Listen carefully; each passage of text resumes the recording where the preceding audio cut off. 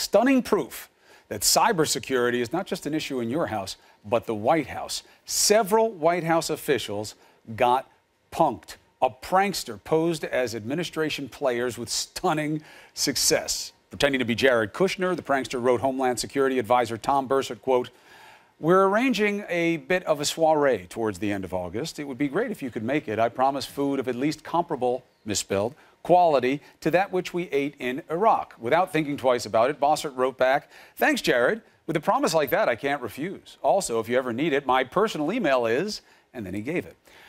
He gave Jared, of course it wasn't Jared, and it didn't end there. The trick took a darker turn when the prankster pretended to be Reince Priebus and wrote to Anthony Scaramucci. He wrote, quote, "I had promised myself I would leave my hands mud-free, but after reading your tweet today, which stated how soon we will learn who in the media, who has class and who hasn't, has pushed me to this, whatever. It doesn't matter because it was fake. Scaramucci fell for it, writing, 'You know what you did. We all do, even today, but rest assured we were prepared. A man would apologize.'" And the exchange went on. It turns out the only Trump who did not fall for the trick was Eric Trump, writing back to an email from his brother, Don Jr., "I have sent this to law enforcement who will handle from here. Well played, Eric." The prankster's trick is called spear phishing, okay? It involves making your email address look like a legitimate one.